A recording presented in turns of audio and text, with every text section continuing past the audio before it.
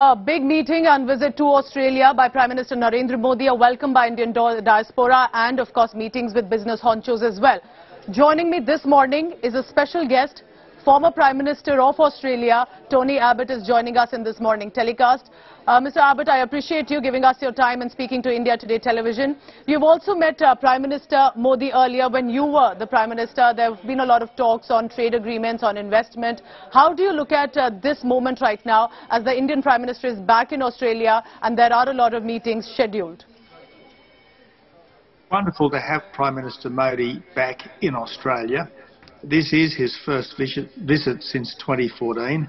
Yes, there have been a number of Australian prime ministerial visits to India in the meantime, but regular visits at the top level between good friends are very important to developing the relationship, and I don't think India has a more prospective partner anywhere in the world than Australia. I think Australia has wonderful potential to be a source of resource security to India, as well as wonderful potential to be an additional security partner in a world which is at the moment looking quite unsettled, even dangerous. Mr. Abbott, your meetings previously have been with Prime Minister Modi and focusing on boosting people-to-people ties, on economic relationships as well. Do you think that is something that needs to be, again, bridges that must be formed more? That is something that needs to be pushed ahead in this meeting as well? As Prime Minister Modi himself said just yesterday, the nearly 1 million Australians of Indian background form a living bridge between our two countries. But I don't think that India should only be of interest to the Indian diaspora here in Australia. I think India should be of massive interest to the general Australian population.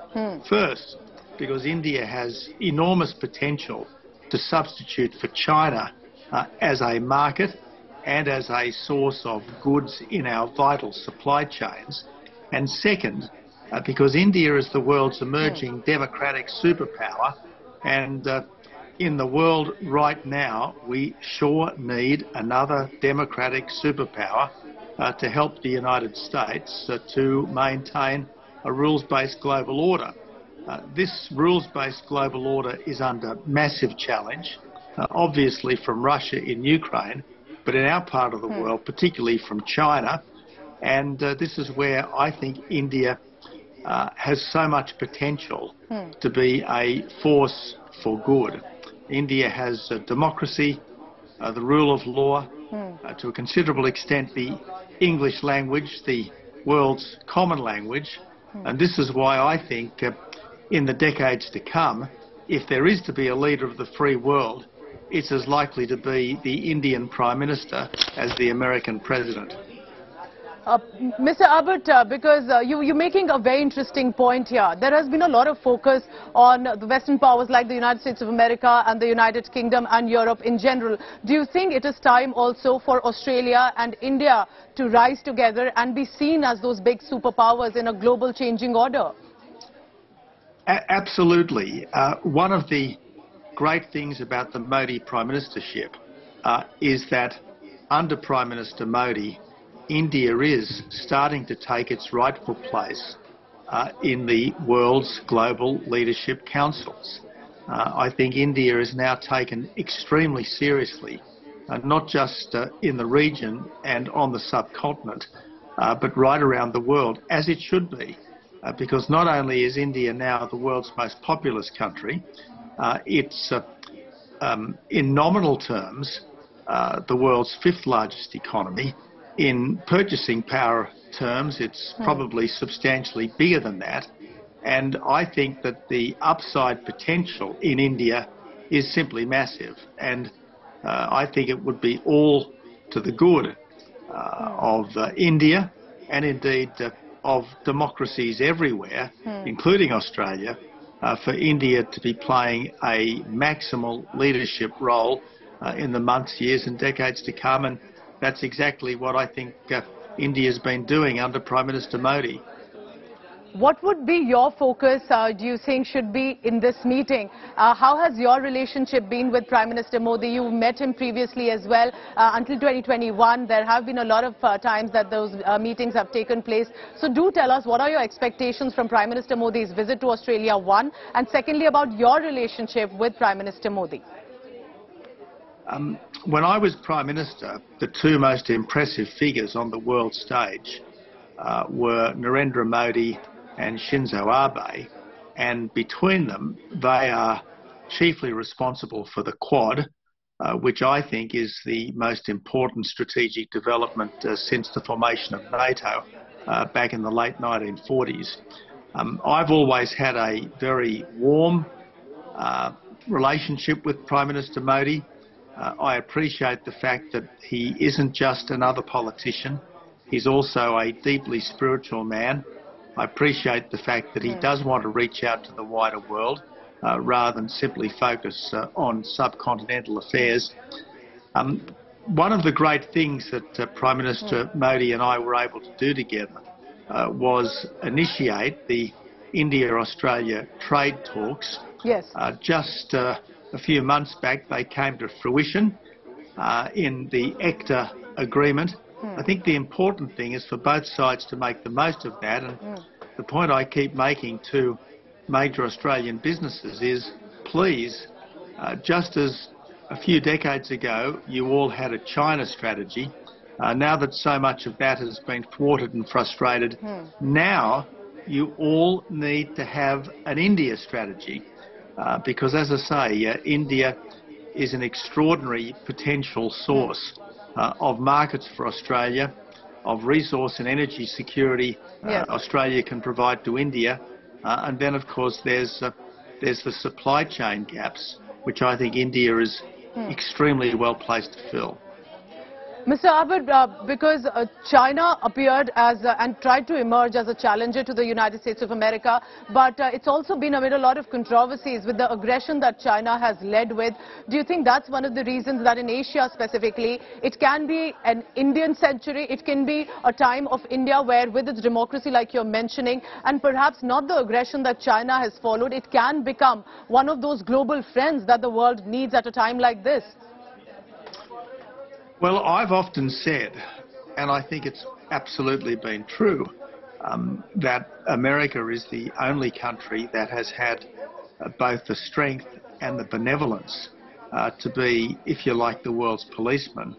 But I think in coming decades, India has the capacity to likewise have the kind of strength and benevolence that America has shown over the last 70 years, and which arguably Britain showed in the century before that. So I think that there's enormous potential for India to exercise liberal democratic leadership, not just in our region, but throughout the world. It started to do this under Prime Minister Modi, and I hope this very much continues.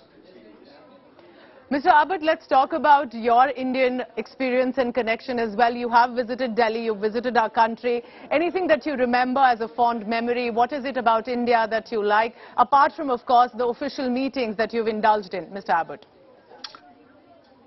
Well, Pooja, my first trip to India was back in 1981 when I was quite young. I was a student backpacking my way from Australia to England.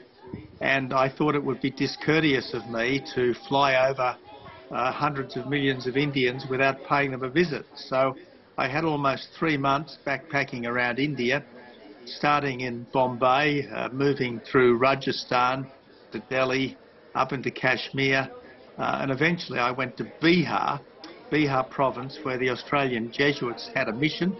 I spent quite a few weeks helping in the schools in Hazaribagh, in Bokaro's Steel City, in Dalton Ganj and elsewhere. I have very fond memories of that trip.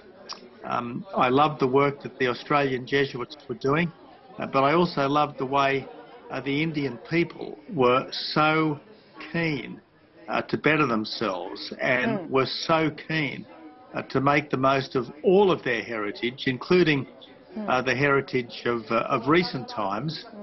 and so keen to make the most of their education. And I certainly did my best when I was a young graduate in those schools in Bihar to try to encourage that quenchless curiosity which is at the heart of any person who really wants to make a difference and be a force for good.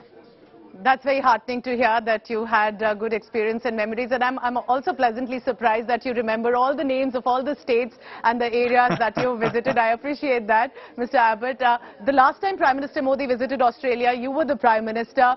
If you can tell us a little bit about, I mean, we've discussed it already, but about your interactions at that point. What was the focus then, and do you think that has helped make a bridge, form a bridge from where other issues are also now being discussed with Prime Minister Anthony Albanese? Well, there's absolutely no doubt that every Australian Prime Minister wants to be a good friend of the Indian Prime Minister. But I think there's no doubt that Prime Minister Modi has gone the extra mile, as well as his ministers. For instance, Foreign Minister Jaishankar has been to Australia 3 times in just the last 12 months. So India, to its credit, is making a big effort with Australia.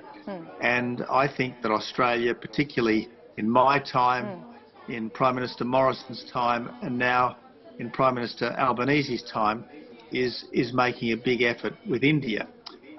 I'll never forget spending time with Prime Minister Modi back in 2014. His speech to the Australian Parliament was a wonderful, wonderful speech.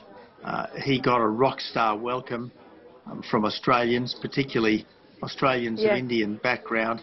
He responded to them with enormous warmth and enthusiasm, and I think he really did feel very much at home here.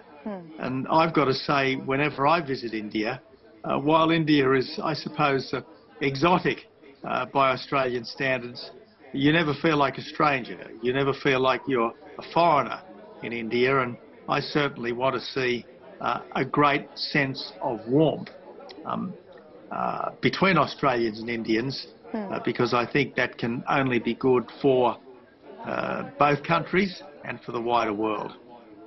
Mr. Abbott, on behalf of all Indians, I would love to see you back in India and visit many more places. It's a diverse nation. But importantly, you've made some very important points, and that's about democracy standing with each other to ensure that the next changing global order will have nations like Australia and India as friends. And you have been a part of forming those friendships and bridges as well. Former Prime Minister of Australia, Mr. Tony Abbott, thank you very much for speaking to India Today Television. Thank you, Praja.